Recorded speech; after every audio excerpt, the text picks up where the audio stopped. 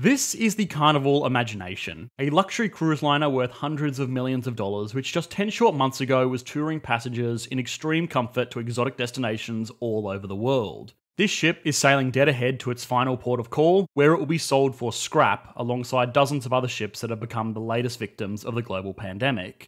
The Chittagong breaking yard in Bangladesh is the largest of its kind in the world, and in the last few months, even its abundant shores have become inundated with pleasure cruisers and industrial cargo ships alike that all could have otherwise sailed the oceans for many more decades.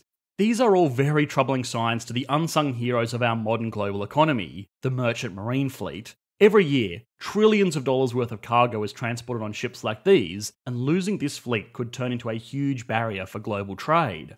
But what is really going on here? Why would profit-motivated companies destroy billions of dollars worth of productive assets? Sure, times are tough, tourism and trade have declined massively, but this hardly looks like a reasonable response, right? I don't burn down my house if a video gets less than 10,000 likes, so why would companies in such a competitive industry do something equally as self-destructive? Well, as always, it has to do with economics. Go figure.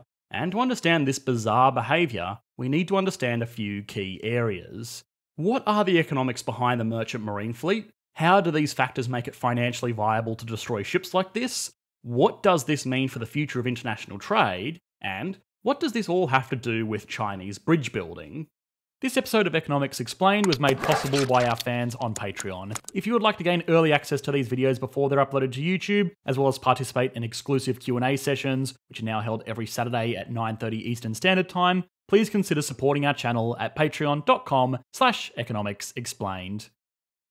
Now, most ships have a service life of around 40 years. At the end of the day, they are a depreciating asset like a car, truck, or a piece of industrial equipment. After a certain point, they cost more to maintain than they bring in profit. What's more is that older ships are naturally less efficient. They burn more fuel and require larger crews, with the average crew member costing about $75,000 per year. This is a major consideration.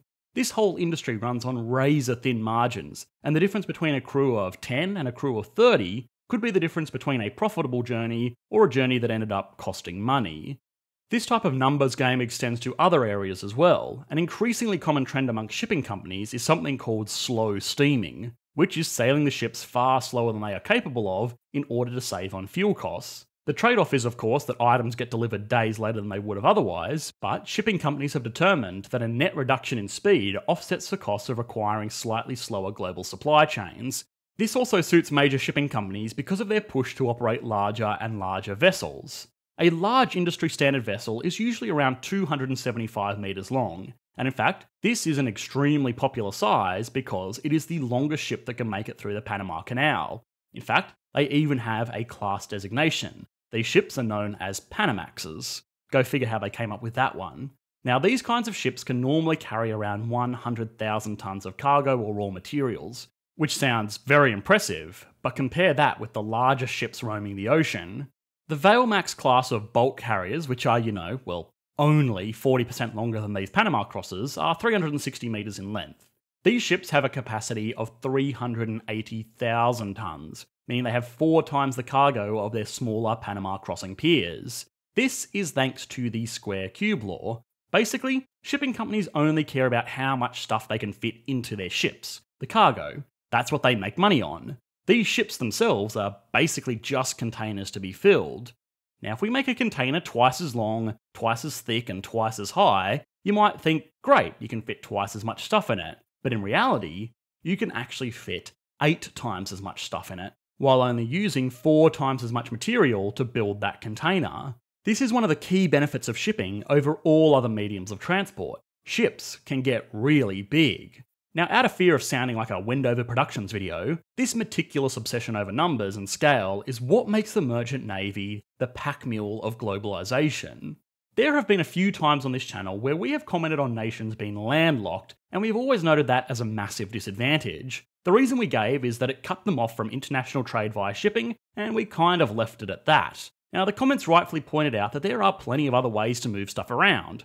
Trains, planes, trucks, carrier pigeons, and none of these alternatives require an ocean or port infrastructure, and that's perfectly fair, but none of these alternatives are nearly as cheap as using a ship for all of the reasons we saw above. Trains are the efficiency runners-up because their steel-on-steel locomotion offers very little friction, so once they get going, they keep on going.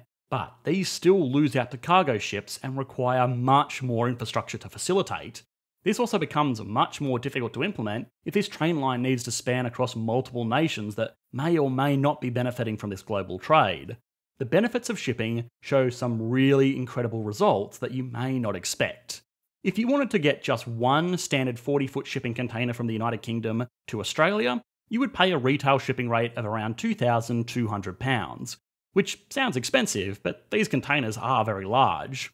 On the other hand, if you wanted to ship that same container from the UK to Switzerland, it would cost £3,100. This is despite Switzerland being 20 times closer.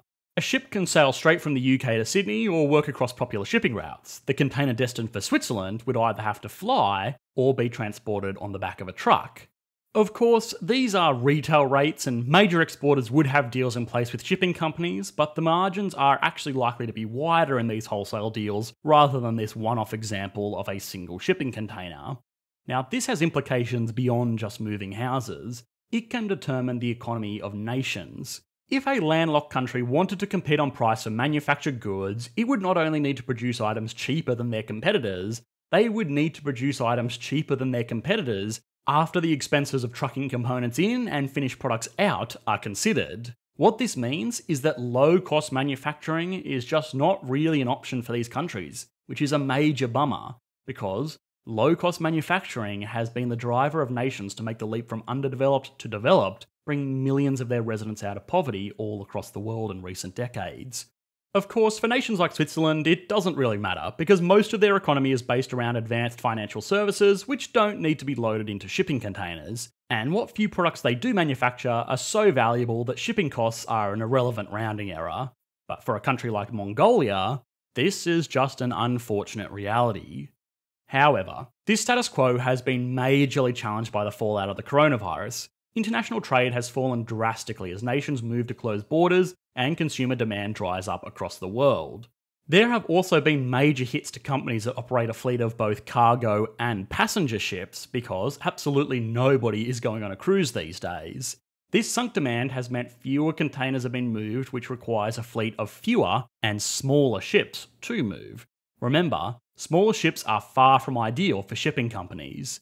Now, one reprieve has been that oil costs during this period have been extraordinarily low. This has been a major win for shipping companies for two reasons. For starters, it has offset a good portion of the cost of running smaller, less efficient vessels with smaller cargo loads, but it has also provided a very odd revenue source. You might remember that earlier this year, oil prices went into the negatives. We made a video on this weird phenomenon, but the breakdown was basically that the world had too much oil and nowhere to keep it before an arbitrary due date determined by derivatives that drive the oil market. Or, even more basically, the world needed somewhere to keep its oil, and well, oil tankers are great at that.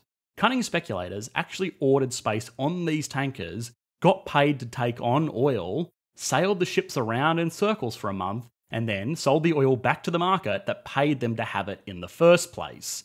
This was obviously a very profitable, albeit risky strategy for the commodities speculator, but it was a lovely risk-free payday for the shipping companies. They got paid to effectively do what they were going to do anyway with their ships, which was pretty much nothing. Now, this little win was great and all, but it was short-lived. Oil prices stabilised at more reasonable levels and the demand for ships did not do the same. This has all led to companies starting to make some tough decisions. During times of economic uncertainty, responsible governments will roll out fiscal stimulus that aims to fill the shortfall of consumer spending with government spending. The hope of these projects is that they can maintain employment, incomes, and quality of life during times of economic turbulence. These stimulus bills can also achieve some nice healthy side effects. For example, the USA used this stimulus to prop up corporations that might be useful to them once the economy recovers. Australia used its fiscal spending to keep on propping up a housing market that definitely won't end badly, and there are similar stories of most developed nations all over the world. However, amidst the headlines of trillion-dollar bailouts and quantitative easing concerns, people have overlooked that China is doing something very similar, albeit with a little bit more forward planning. The Chinese government is spending hundreds of billions of dollars on stimulus, just the same as everyone else, but that stimulus is coming in the form of infrastructure spending. Which, as a quick side note, is a real big brain move. Infrastructure stimulus is just fantastic. It employs people like labourers, engineers, tradesmen in the short term, it gets money out to local suppliers, all while having the benefit of actually producing a bridge or a railroad or a shipping port, which will continue to provide industrial capacity into the future. Okay, but despite being a very clever piece of policy, spending on all of these lovely infrastructure projects requires a lot of materials, specifically iron. The demand for China to facilitate these infrastructure developments has been so strong that it's increased the price of iron by over 300% from where it was 5 years ago. This spike in iron ore prices has been accelerated by reduced supply from nations like Australia, which have been battling with state-to-state lockdowns, which means that a lot of their miners can't actually get to work. Now, this is all well and good. Commodity prices go brrr. But what does that have to do with ships? Well, ships are made of steel, and the money that shipping companies will receive for scrapping their ships is at the highest point it has been in almost a decade. So these companies have a choice. Hold out and continue to pay millions of dollars a year in crew costs, insurance, docking fees, maintenance, and fuel for ships that may or may not go back to work in full capacity within the next few years, or scrap them for a payday right now.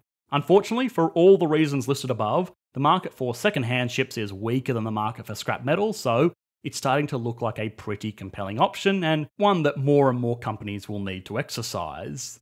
What they are doing is thinning out their fleet, starting with the older ships first, in the hopes that it will lower their overheads, while giving them an injection of cash that they can use to ride out the global pandemic, or maybe even use to invest into the next generation of more efficient ships. It is obviously a gamble. If the world went back to normal tomorrow, it would be a terrible move to sell a perfectly operational ship for the price of its scrap metal. But unfortunately for many companies, it's becoming a decision that is getting made for them.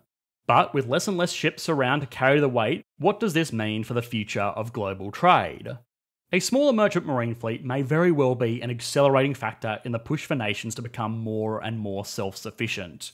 If 2020 has shown anything, it's that if things go wrong, it's every man for themselves, for better or for worse. Now, the trade-off to this self-sufficiency will be that global trade allows countries to leverage their comparative advantage. That advantage could be oil production in the UAE, luxury cars in Germany, or low-cost manufacturing in China.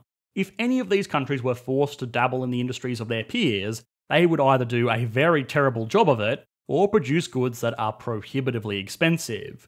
Global trade has allowed nations to focus on what they are good at the expense of being a little bit less self-sufficient. Over time, the shift from self-sufficiency to cooperation has always been a positive one. I mean, imagine if you had to produce everything you ever needed by yourself. But will the process be slowed or even reversed by these factors? Well, yeah, probably. It looks like that's the way the big money is betting, but it really is just too hard to tell for now. If nothing else, the wrecking of ships is a great case study into how nothing in the global economy happens in isolation. Lost demand in the United States means fewer cargo containers from Japan, which is making Greek ships useless outside of providing raw materials to China for infrastructure projects that are trying to prop up the same demand shortfall that caused this whole issue in the first place. Hi guys, I hope you enjoyed the latest video. If you did, please consider liking and subscribing. This video is made possible by our patrons over on Patreon, so if you enjoy these videos, please consider supporting the channel like these awesome people did. Thanks guys, bye.